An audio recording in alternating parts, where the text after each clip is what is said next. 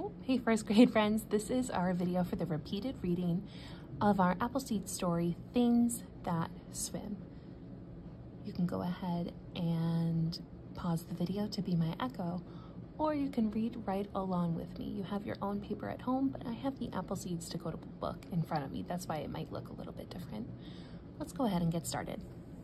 Things That Swim. I hope you kids like things that swim, because this is the room where we keep all the fish. The fish here are trout. A trout is a fish that swims in cool lakes and creeks. You can see that they have lots of spots and marks. The spots and marks help the trout hide. They make the trout look a lot like the sand on the bed of a creek.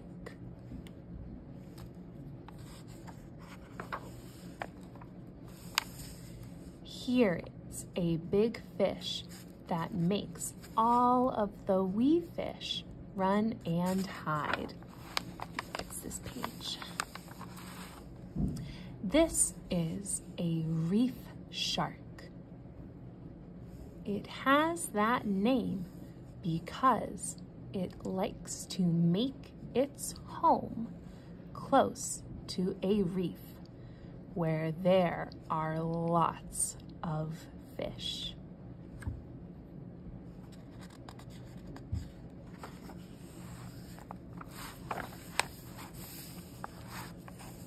You can see that the reef shark has fins and a set of gills on its side.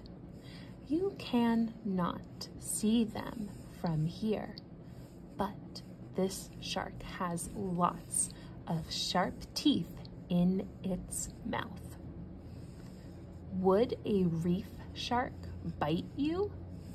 Well, you are not the lunch that this shark would like best.